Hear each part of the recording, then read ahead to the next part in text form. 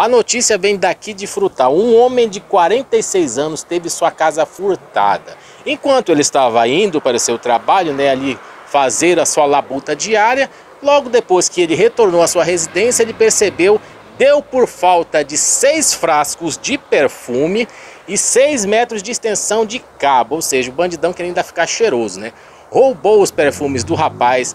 Ele chegou em casa e os vizinhos, comentaram com ele que pode ter sido pessoas da redondeza que roubaram. Engraçado, Os vizinhos vê tudo, só não vê quem roubou. Roubaram a casa do rapaz, ele denunciou na polícia, é claro, só que agora ele não sabe, porque ele comentou com os policiais que a casa dele não tem muros.